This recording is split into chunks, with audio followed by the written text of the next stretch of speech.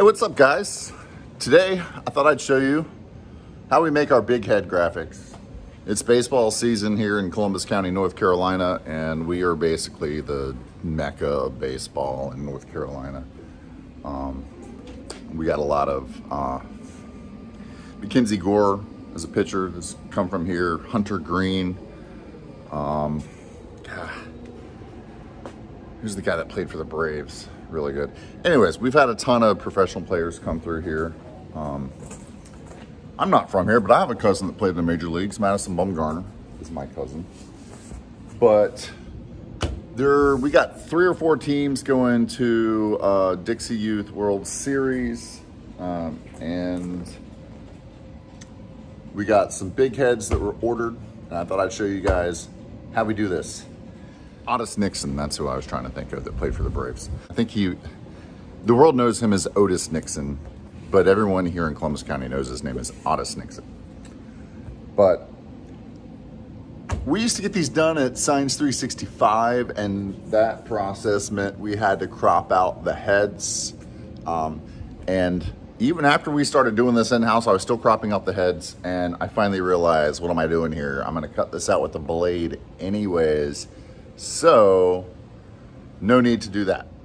Someone on the print fam said using an oscillating multi-tool with a hook attachment is the way to cut these things out.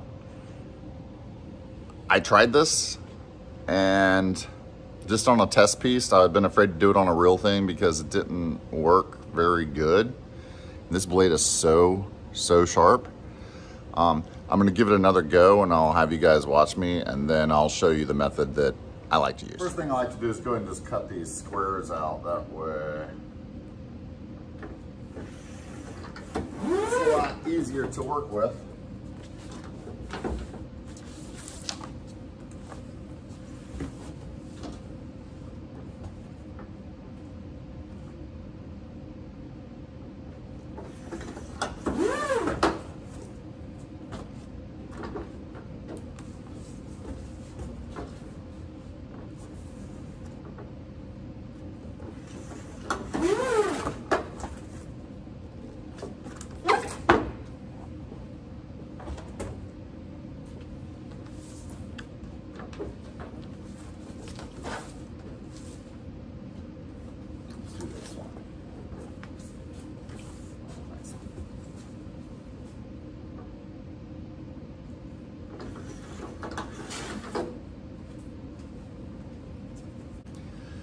All right, let's see how well this bad boy can cut this out.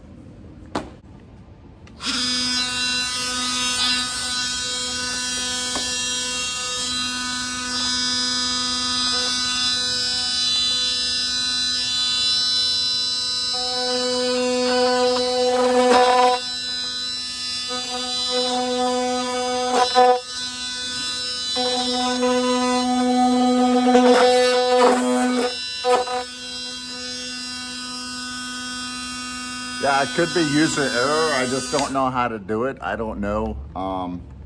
I've used these many times, but never for like craftsmanship, you know. I'm usually just hacking away at something. So maybe it's me, but it doesn't want to cut. It's really, especially on the diagonal across the grain of the chloroplast. And then it wants to get loose and like kind of go on a run on you. So I don't know. That person on the print fam, I wonder if they actually have used this. And if so, maybe they should do a video and show me how to do it. Here's how I do it. I just like the standard ergonomic box blade. Something nice and thick that you can hold on to.